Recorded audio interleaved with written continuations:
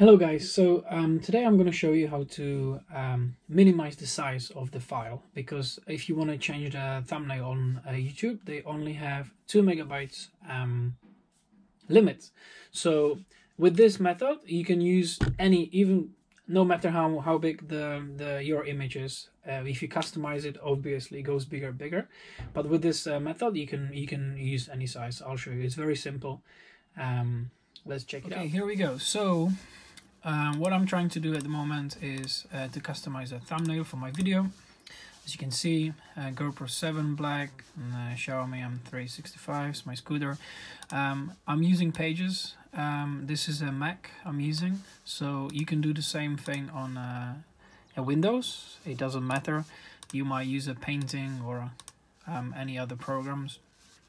So with this one, you can drag pictures, you can do whatever you want, you customize it, and I'll show you. Let's go back here, and as you can see right here, the size of the folder of the picture is 3.2 megabytes.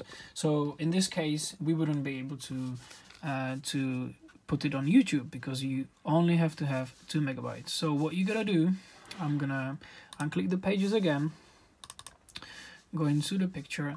I'm using Mac, so I'm not sure how is it on Windows. On Mac you press Command, Shift and 5, and what it does, it makes you a screenshot. So you got to do a screenshot of the picture you want. Then you can select what you want in the picture to include, and you press capture. Okay, so this been saved in my screenshot folder on my desktop. So let's unclick that. It's right here. Let's find the picture. It's the last one I used, and as you can see right now, the image is 1.4. Yeah, so again, I'm using a Mac. You can use Windows. It's the same thing. I don't know how you capture screen on Windows, but you can just find out. And then you go onto YouTube. You go YouTube Studio. You wait until it loads.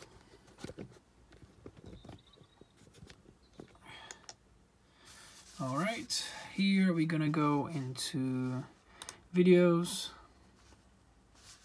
You will find the video you want to choose. You see, I already did that. Yeah, so 1 second. Create a Studio Classic, and here. Okay, so to change the thumbnail, you have to go into the studio on YouTube. Then you choose Video Manager.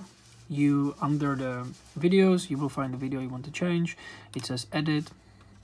Press on Edit, and here you can see you have a thumbnail. I already put the picture here.